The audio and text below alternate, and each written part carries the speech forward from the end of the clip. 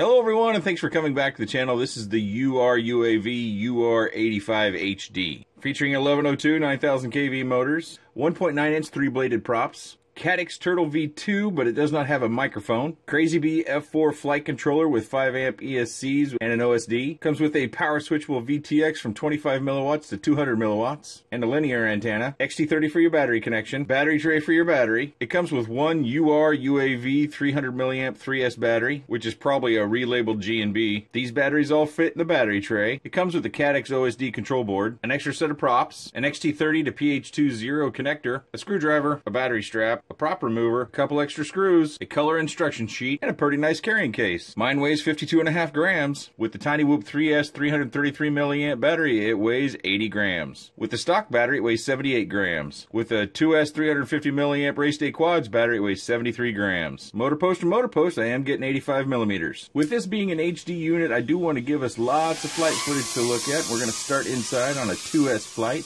I am using the CineWhoop 2S 355 battery, so you get an idea of the machine weight as I fly around. It's not necessarily a clean flight, and I don't believe I have the optimal tune for this. I had to kind of balance my tune because I was trying to get the best footage I can while also maintaining the controllability that I need to be able to fly inside the house. And as you can see, I'm managing it just fine. I don't think too many people would fly this inside their home.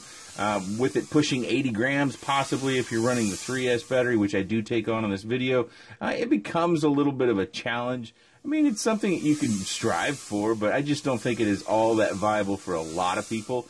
You may want to do it in your home. Maybe you've got some ideas of doing some sort of real estate footage, maybe a nice, steady, slow cruise through the house to give some sort of extra feel to a virtual tour. We're going to have a bunch of different flight footage to look at because I think it's important with these HD machines that you get a good feel of what you're getting into. Also, I weighed all those batteries in the quick roll, and that's primarily to keep in mind that when we increase our battery size, we increase the weight, and therefore we increase the load. So if you're flying outside and you're getting after it pretty good, you may find that your amp draw increases. And if your amp draw goes above, say 20, which is 5 times 4, then you're running against that threshold, which they say it can handle up to 6 for 6 seconds, but you might not get that. You know, that's kind of a, I don't know if that's something I would trust, but if I hit 20 outside, I would probably want to back off a little bit.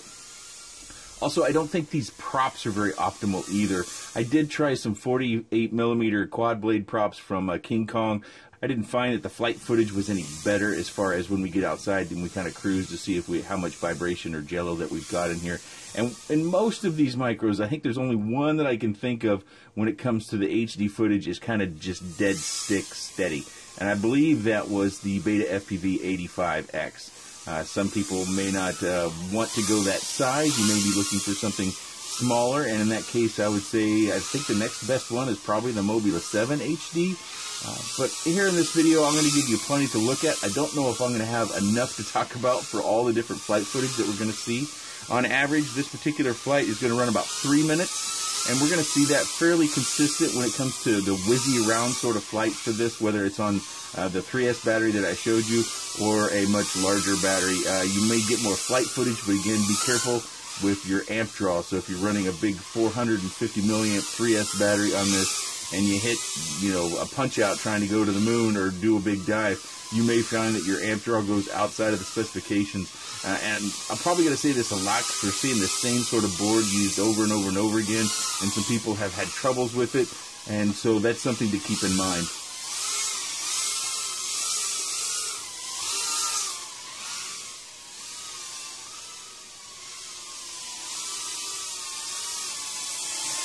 We're going to transition into a more slow and steady flight outside.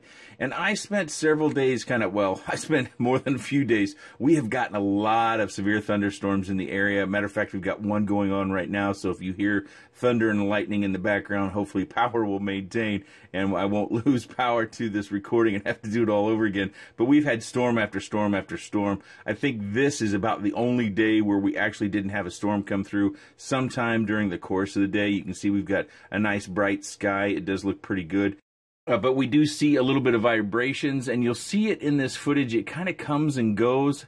So I'm curious a little bit if it has A, to do with speed of the machine, B, to do with the wind and the wind direction. It is pretty calm on this particular flight. I would say the breeze that we had must be below 5 or 6 miles an hour. It had to be either at that threshold of 5 or 6 or less. So that's something to keep in mind when you're wanting dead still footage with these things, that, you know, we don't have much weight. So if we have much wind, it's going to be pretty tough.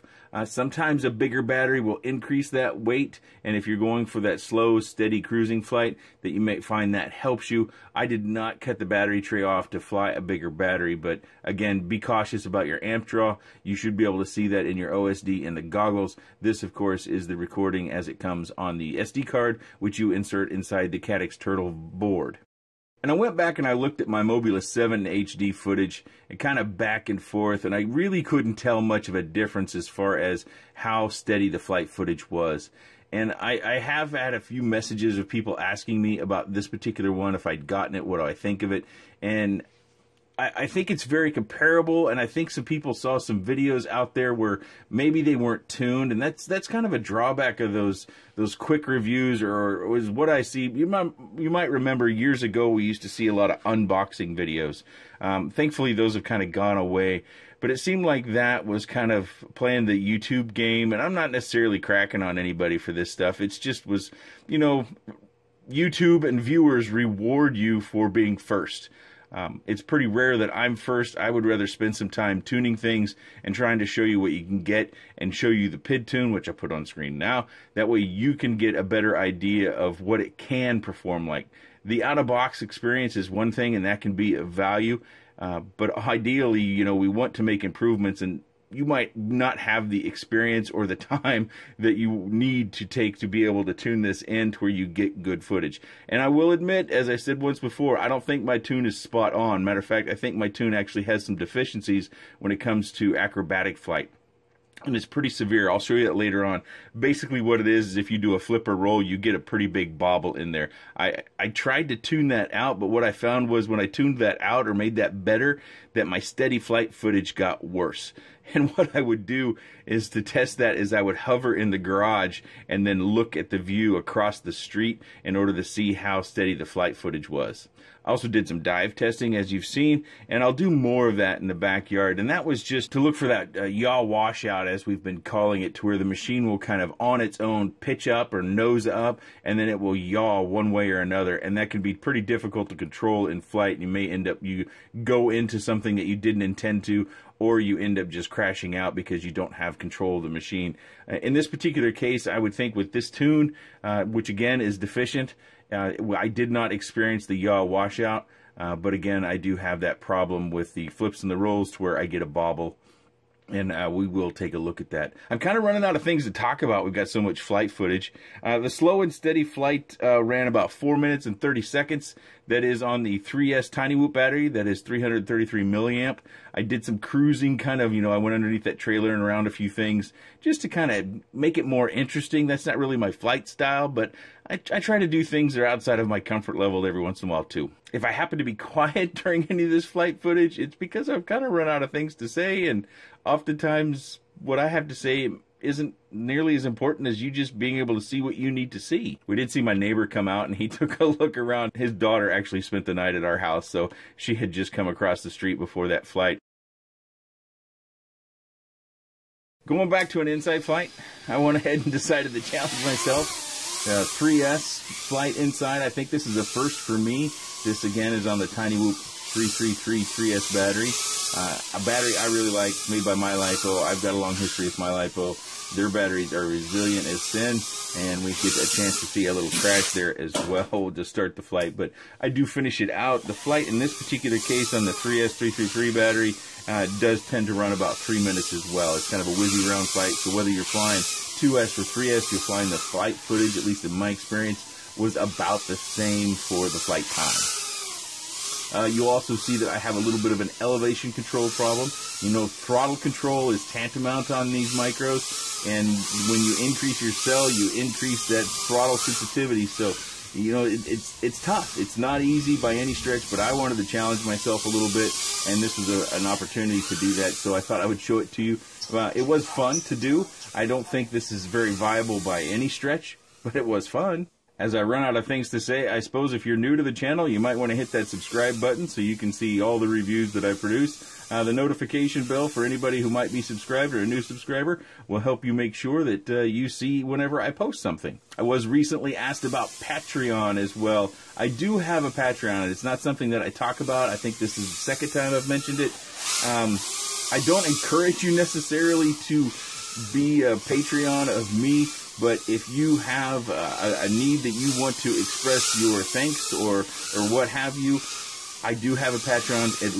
It's linked way down in the bottom of this video description. You can go way down there. You can click it. You'll find my Patreon page. I do think I have about 34 or 35 Patreons, which I'm pretty pleased, and I appreciate all of you and showing your appreciation. You know, in some cultures, denying someone a gift is actually a good way of getting on their bad side. So I don't want to deny anybody that ability, but I sure don't promote it very much at all. The next flight that we're going to show is going to be more of a whizzy around in the backyard. You'll get to see why I haven't been doing a lot of outside flight in the backyard, because I have all sorts of water laying around. We're at the lower end of the neighborhood, so water tends to collect in our backyard. It doesn't help that our neighbor tends to drain his pool cover into our yard, but you know, that's life. We've talked to him a few times. He doesn't seem to care. One other thing that I can mention, if you're looking at the footage and you're thinking about using some of those Caddx ND filters, which I would encourage you to investigate if you're looking at a Caddx Turtle, because the ND filters will very likely help you with any sort of vibrations. But in this particular case, we've again got one of those special lenses that's not the standard Caddx Turtle size. So those ND filters won't just natively fit on. You'll probably have to 3D print out of TPU or something flexible a ring to go around that. And you'll also probably have to shave out a little bit of the canopy, so you're going to lose a little bit of camera protection if you want to pursue an ND filter and sliding those on. I have not tested mine yet. I need to do that. I've got 2 of the N8s and 2 of the N16s, one's for cloudy days, one's for sunny days. So I'll get around to that hopefully soon.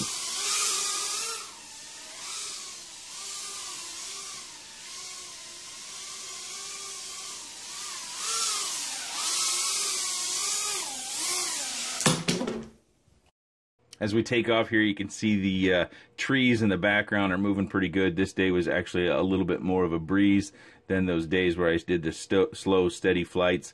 You can also see some shiny spots in the lawn, and that is where the water has built up, and I'm actually intentionally flying and trying to avoid that. You'll find that at the far end away from the playground, that end has a much larger pool of water, and that kind of sketches me out. I try to not break these things because oftentimes I give them away.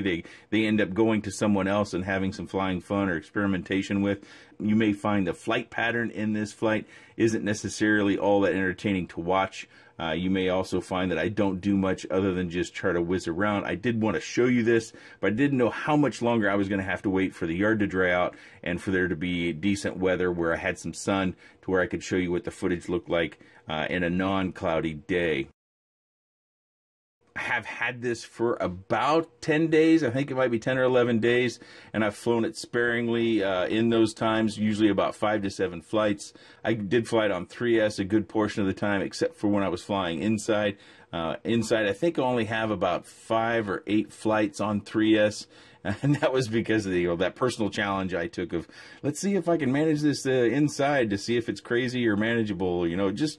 Again, it was just a personal challenge. I'm not trying to encourage anybody else that you need to do that. That was just for me and my experimentation.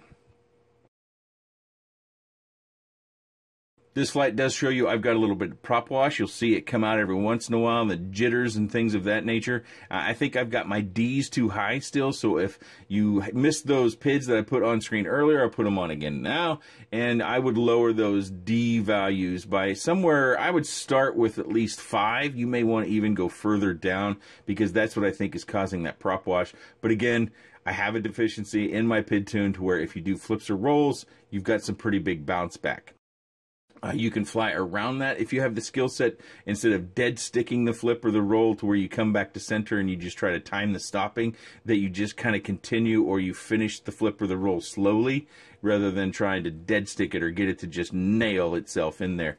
So you can fly around that to a degree if you have that experience. The outside whizzy around flight, like many of the other whizzy around flights, comes in at around 3 minutes, which is a little bit surprising for, you know, flying around 80 plus grams, and we have these old props.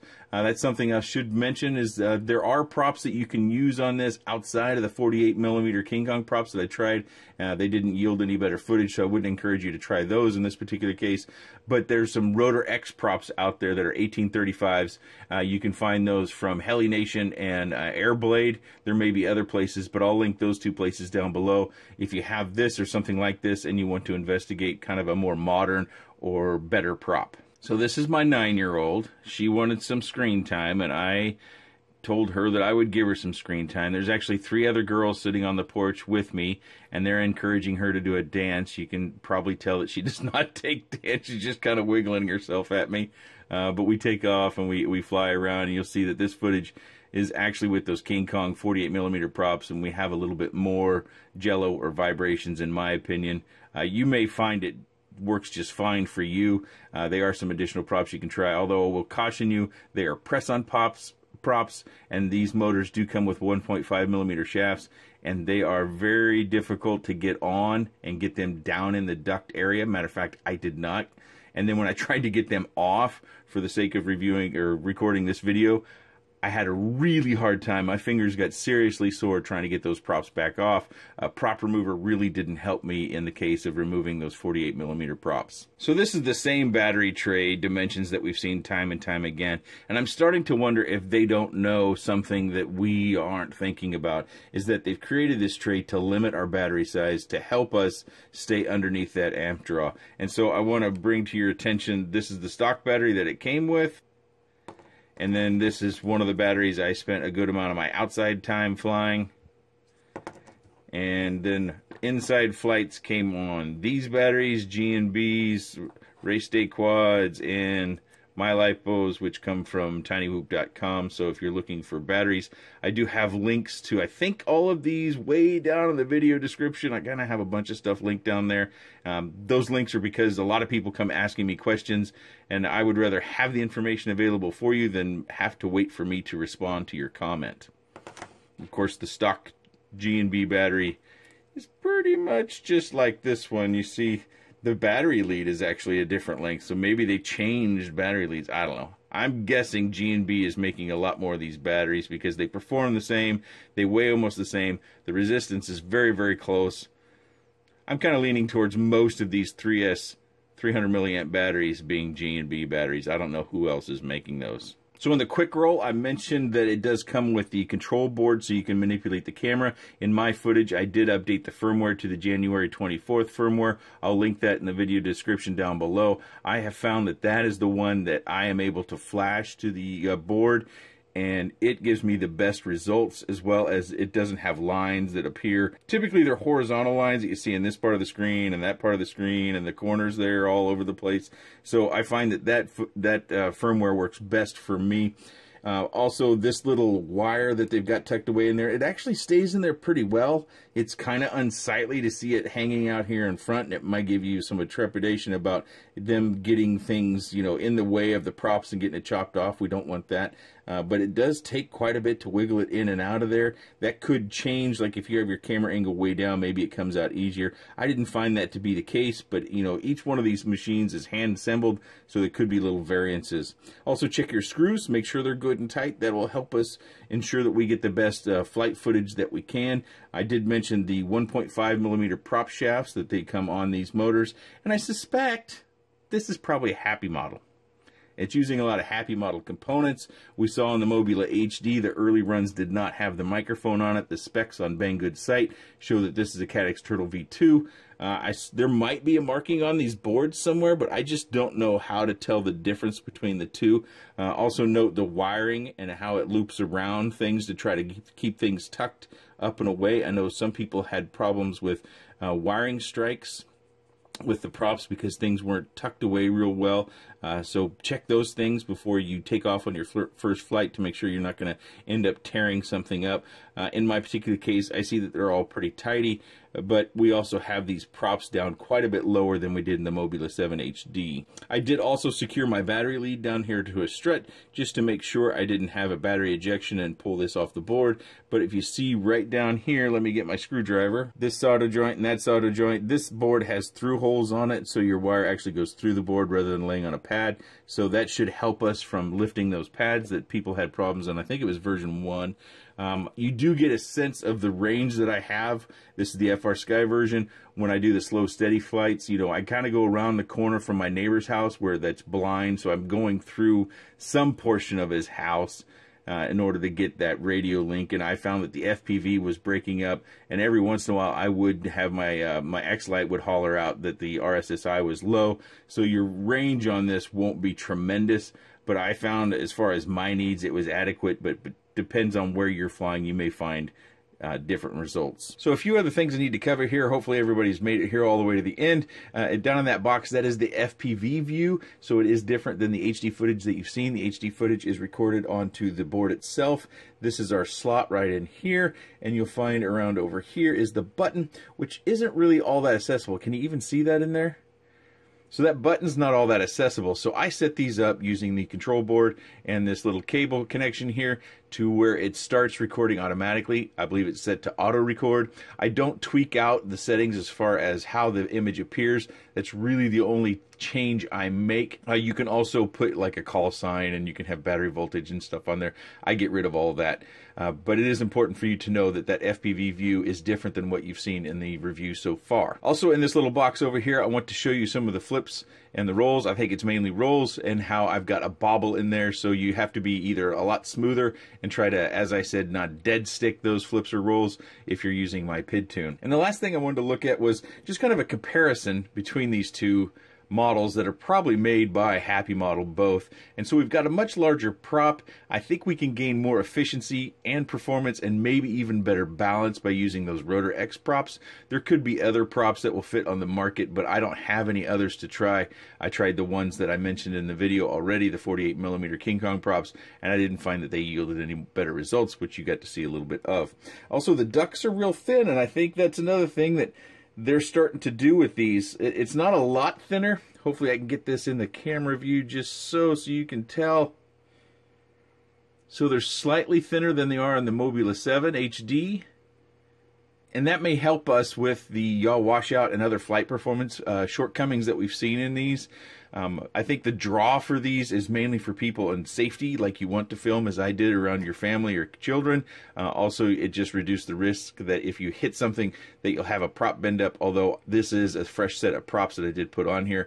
The set I showed you in the quick roll, that was my original set that I did most of my indoor flying on, and they did get slightly chipped up. Also, I haven't mentioned it, and I'll leave it here with you, is that this canopy houses all the components that aren't the flight controller motors and props. So this is something, I'm sure there's some designers out there that could make us one, but I just don't know if it would be as light as this. And when it comes to a CineWhoop like this that's real light, it's kind of remarkable that they're able to get both of these down in the weight that they have. But if we can just get this canopy, because you can see, hopefully you can see, this is the mount point here for the canopy, and it has that around all four corners. And then we have the board that's attached to that, and inside the canopy on each side we have two spots where the VTX mounts, and it mounts at a little bit of an angle, so it comes up about like that, about like you see there, and it does sit in there. Although I did have one particular crash where it did knock this loose, so I would encourage you to maybe think about securing this either with some glue to the canopy, something like a Welder or E6000, to help that antenna stay intact, because of course if your antenna pops off, your video reception goes way down, and you also risk burning out the VTX. You can see possibly down in there, that is the button for changing the power and the channel that you're on. It's not really accessible. I can't see where you could get much through there. It'd have to be really thin. That hole does somewhat line up if you go down at an angle to it. So you'll want to use your sticks on the radio to go into the OSD, then you select features, and then you select the smart audio, and you go in there and you change your bands and channels and your power setting that way. That's the easiest way to do it, and it will retain those settings as well. Whereas if you use the button and then you power cycle, you'll lose those changes that you made. So at $155, what do you think? It's the nice little case, and what you've seen in this and the performance, is it worth $155 to you? If you're interested in this product, I'll have a link down in the video description. I've also got a coupon code that'll get you 10% off. I think it's only a one-time use, so if you've already used it, then you might not be able to get it on this particular product, but it is there for you to try to use. If anybody's curious about the hat I've got on tonight, this is Twin Cities, TC, Minnesota, one of my favorite teams from the 90s, but they beat my Braves in the 91 World Series. Kent Herbeck pulled Ron Gant off of first base. He pulled him off. I tell you, he's pulled him off. Oh, on my shirt, I got my Mobula 7 HD shirt on again. Mr. Wiggles FPV, the designer. You'll find a link down in the video description for that as well. He's got a whole host of stuff. You can get coffee mugs, mouse pads, various things that manufacturer prints his design on. I think he gets a small stipend from each sale. So if you're interested in quad-related shirts, as I have been recently, you might want to check that link out as well. If you have any comments, questions, suggestions, or otherwise about the UR85HD, please let me know in that section down below. I appreciate your time, and thanks for watching.